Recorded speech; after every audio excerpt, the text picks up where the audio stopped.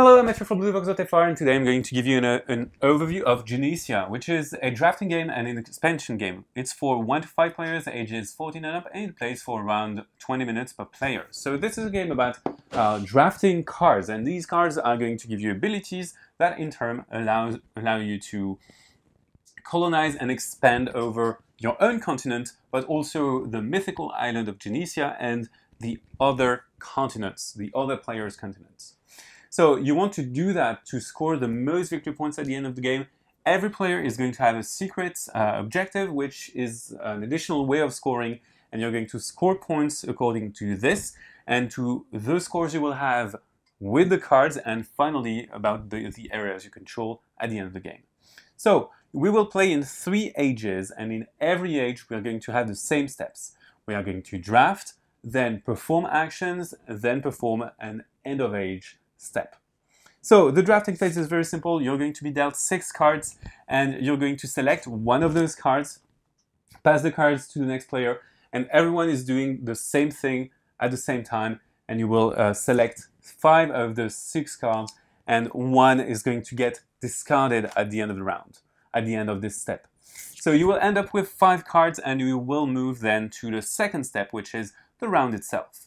So during the round itself, the first player, let's imagine it's me, as shown here, we will perform a few things. We will have first the growth phase, then the expansion phase, then the assault phase.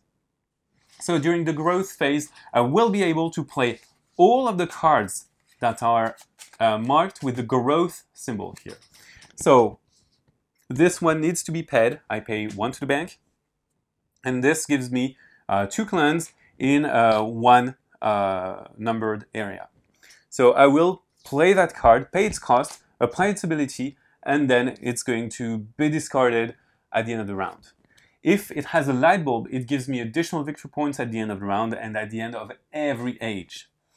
So this one gives me 1 additional here, and then I may pay for new clans. So I will be able to pay 2 money, 2 coins to place 1 clan of on my homeland or on a city I control, if I have cities.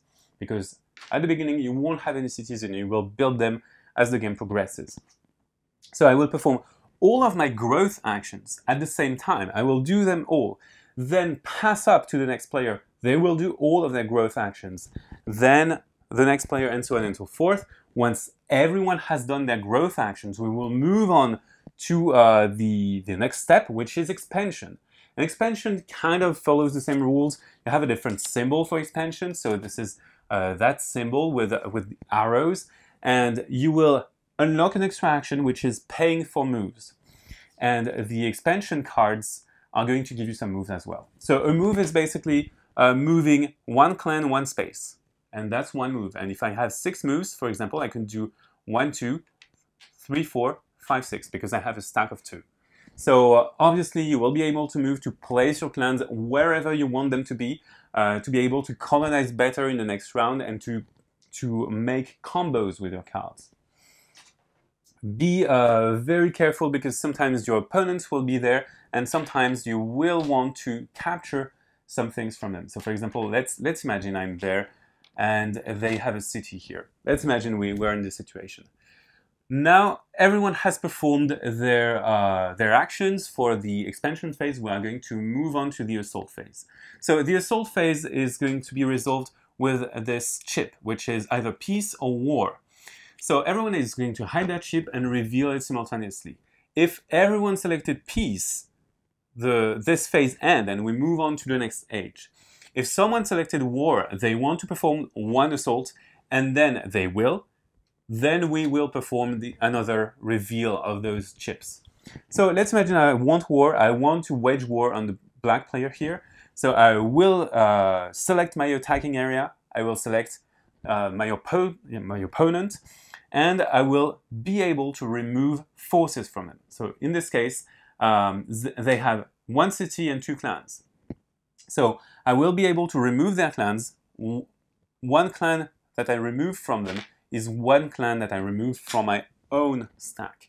And I will be able to do that any number of times I want. Now they have a city, so I may be able to remove one of my clans to convert that city, because it's empty, to one of mine. And finally, I can move that remaining clan to that new area. Okay, I can leave it here. That's basically the gist of an assault. The defender doesn't do anything except if they have reaction cards in hand, which they can play to defend better. So obviously, if you choose a peacemaker strategy, you want to keep those defense cards because they help you against your aggressors. So that's it for assault. Once everyone votes for peace, we move on to the end of round.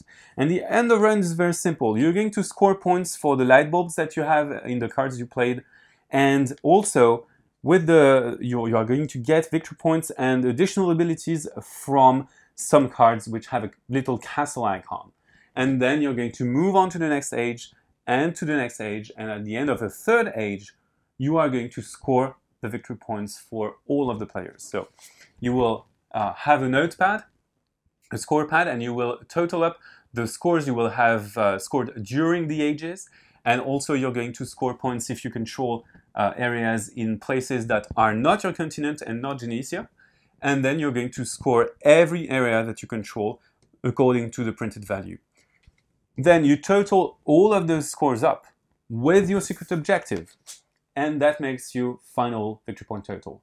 If you have the highest, congratulations, you won the game of Genesia. So this is a game in which you have to decide, while drafting, you decide on one strategy, and you have to implement it fully with the different orders, the move orders, the growth orders, and you have to combine the cards and the money you have at your disposal to win the game.